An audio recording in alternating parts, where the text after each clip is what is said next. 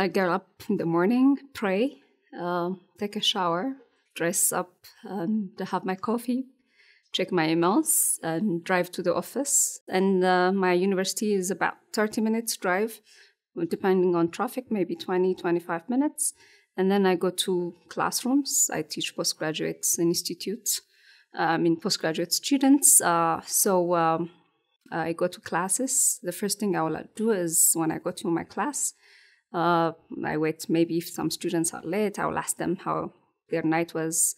And usually in my class or lectures, I have reading materials assigned for each day.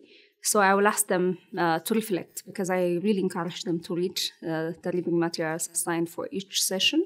So my day starts by listening what they have learned, and I call it daily reflection or reading reflection.